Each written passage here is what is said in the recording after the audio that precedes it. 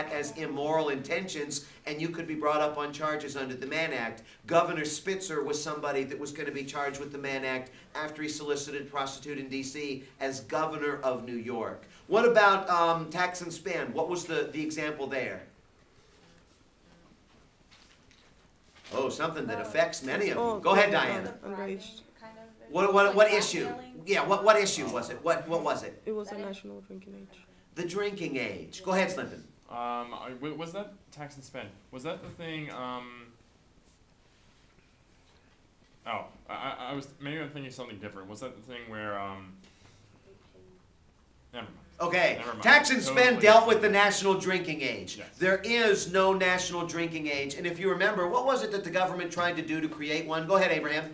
They would give these people 5% extra in their budget. Yes. If they had a drinking age of 21. Federal government guarantees X amount of dollars for the states, and it's based on the amount of roads that they have. So it makes sense Texas would get way more than Vermont. Pennsylvania and New York would be somewhere in between. Well, they're basically saying, based on the highway funds that you're guaranteed, if you raise the drinking age to 21, we will give you 5% extra highway funds for free. Virtually all of the states did it, but South Dakota sued. Why did South Dakota lose? Because South Dakota said the Congress is blackmailing Yes. the state and forcing the states to accept the national drinking. And what did the court say?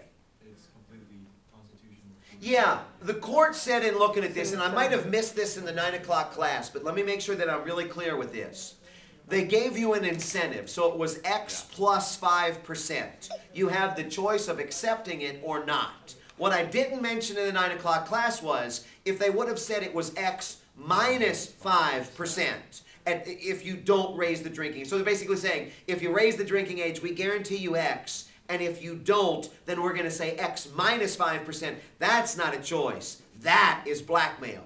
And they said that the government didn't do this. They're giving you an incentive to say yes. They're not forcing you. And if you don't want to do it, say no. And many of the states didn't. And Louisiana came up in several of the classes today. Go ahead, Adrian. So if right now, if they wanted to, could they change it back? So if they want to do 18, would they not receive 5% to this day, or is that already passed? To this point, basically all of the states have accepted the money. So all of them just about, and Louisiana was one of the last ones on this, they've all basically taken it to 21. If they decided that they weren't, it would just go back to X, and they're free to do that at any time. So can they have to use the money back? No, they would just not get the money for the new year. Given year, yeah.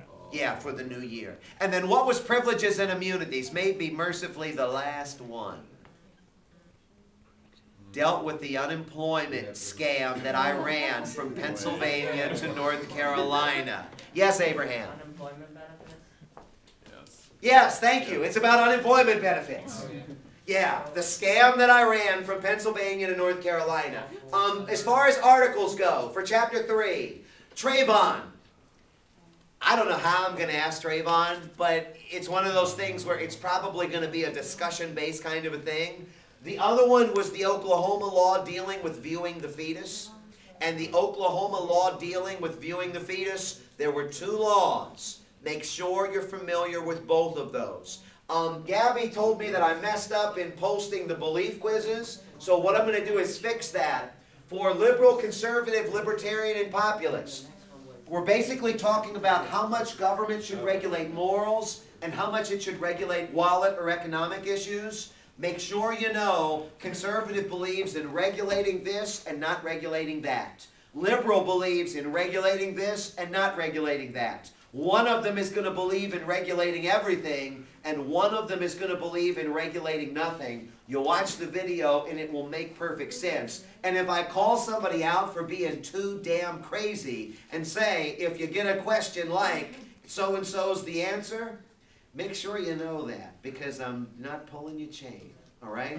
Anybody with any other questions about this? Yes, Manuel? Libertarian and populist. Yes. Yeah, if you look at the video, it'll break it down for you. We didn't cover it in class yet, but it's on the tape. Yeah, Michael? In the beginning, the states had more power than the federal government did. Yes, Amika? I'm going to be in there at 8 o'clock on Friday morning. and y'all can come in as you choose. Couple of pieces on this just to make sure that I remind you of. Number one, it's going to be the bulk of which will be multiple choice. There are going to be a good dose of short answers in there. So with this in mind, if you've taken me for a longer class, there's going to be more multiple choice than usual for you. So keep that in mind. It's not going to be as much written. The other piece on this, don't be the first person to turn it in. If you take 20 minutes on this, you will fail. Don't do it. Are you sure about that? If you take 20 minutes and sit and wait for somebody else to turn it in, you're still going to fail because you didn't spend as much time on it. The short answers, I can't trick you with what I'm going to put on there, but I can trick you with how.